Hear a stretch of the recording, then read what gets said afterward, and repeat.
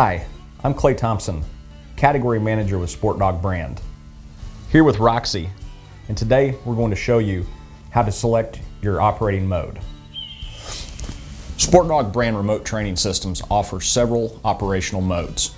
You can select the mode that best matches your style of hunting or training. Modes are changed at the transmitter, and the transmitter comes factory set to mode 1. To see the many mode options, refer to the tables in the Programming the Remote Transmitter section of your operating guide. Push the toggle switch up or down accordingly, and then simply turn the intensity dial to the desired mode number. In our example, we will do mode 2 in the toggle switch up position. Next, turn the transmitter over, remove the belt clip if necessary, and using a pin or other fine-pointed object, depress and release the mode button. The indicator light will flash the number of times corresponding to the mode selected. So for our example, it will flash 2 times.